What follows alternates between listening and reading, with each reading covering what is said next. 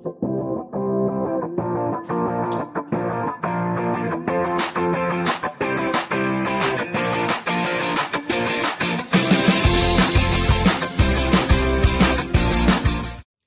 friends, welcome to my channel. Today it's me again, Rebecca Ajiman. As usual, I have content for you that I know you are going to be very happy with, and it's about the IELTS and OET changes that has been made by the Ireland Nursing and Midwifery Board, and I know you are going to love it. So stay tuned, and also thanks so much for over 40 subscribers in a week. You have challenged me to bring you more content that I know is going to change your life for good.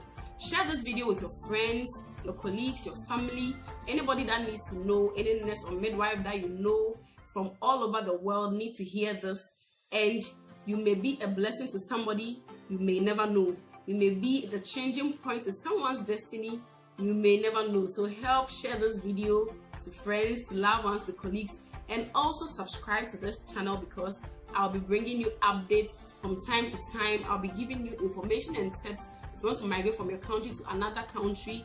It is super easy now because of the changes in our health status. It's going to be very fast and super enjoyable. So I challenge you to send this video to your friends, your colleagues, to everyone, and also subscribe to this channel so that anytime I make future videos, you'll be the first person to be able to see it. Cheers. So guys, the WHO declared some few days ago that the world needs over 6 million health workers.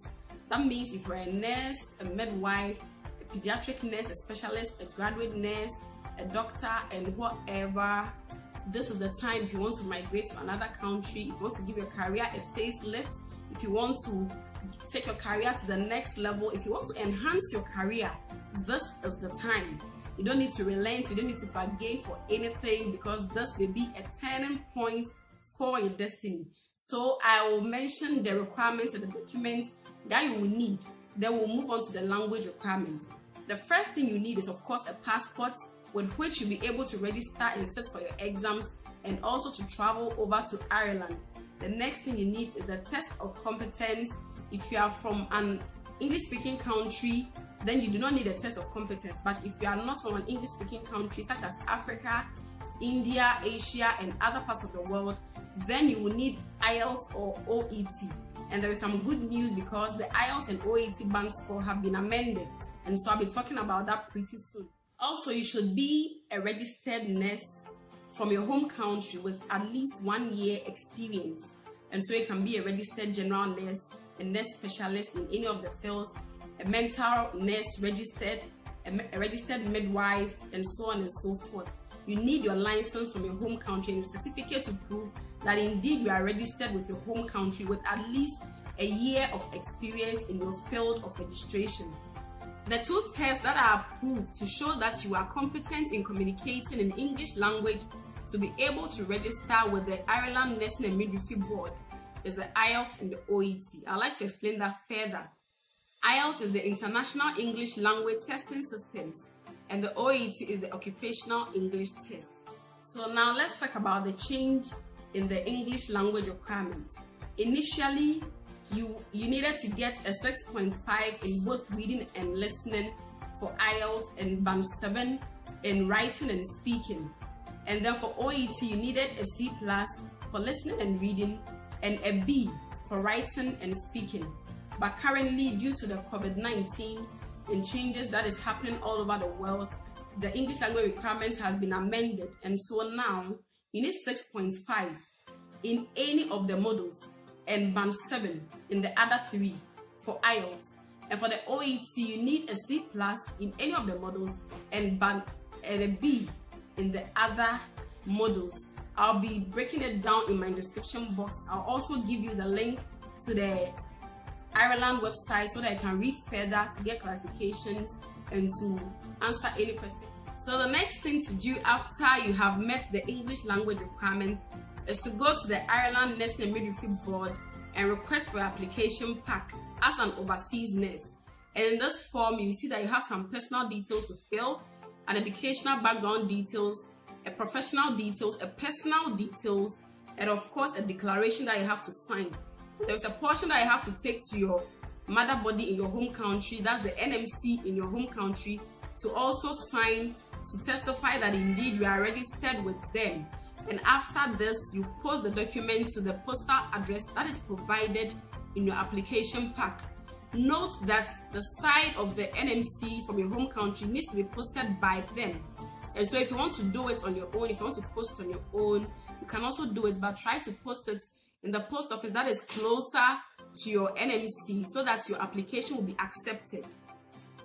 Also know that when you are posting your document to the NMC of Ireland, you need to attach copies of your passport, your marriage certificate, your certificate of practice, or your licensing certificate from your mother country or from your home country, 2 passport photos, and at the back of the passport photos, you need to sign and provide the reference number that was given to you in the application pack. And if your name is not in English, you interpret your name.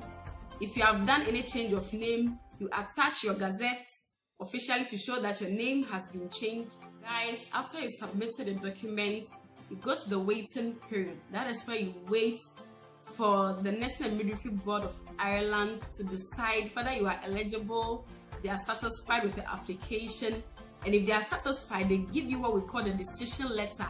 Hooray! Congratulations! You have just crossed a milestone with a decision letter and you are good to go. So with the decision letter, you attach your CV and then you search for job. You go online, there are lots of recruitment agencies and recruiting bodies. You can apply for, you search for a job, you apply, and if you are qualified, you are interviewed and you are picked for the job. And then you go over to Ireland to continue the phase of the journey. When you get to Ireland, you are going to write 2 tests to be able to fully be registered in the Ireland Nursing and Midwifery body to practice fully as a registered nurse in Ireland. And these tests are 2. We have the aptitude or adaptation test, that is 1, and we have the second one being the OSC. The aptitude or adaptation test is theory, and you are going to just answer 150 questions in a span of 3 hours. It's not difficult. Once you learn, you put in effort. Resources will be provided for you so you can read and pass first attempt.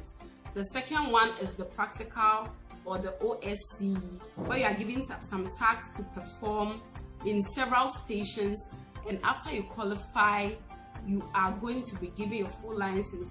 The details of all the tests will be provided in your decision letter, so that when you get over to Ireland, you can quickly start preparing and write your exam successfully. After all this, your license will be given to you, and then you are a full-blown Ireland registered nurse or midwife. Congratulations to you. I wish you all the very best in your journey. Thanks guys for watching. I'm very happy to be your partner in success and your way to the top. I'm very happy to guide you in each and every step of your journey to Ireland and to other parts of the world. If you like this video, give it a thumbs up, share, subscribe for free. It's for no charge. Subscribe so that anytime I make future videos about nursing and other stuff, you'll be the first person to be able to see it. Remember, I told you in my previous videos, I learned the hard way. There was nobody to tell me to do this or that. And so after I gained all this knowledge, I want to share with society as a way of giving back, so that one day you remember me and smile. Thanks for liking, thanks for sharing, thanks for subscribing, and thanks for giving my video a thumbs up. Meet you at the top. Bye.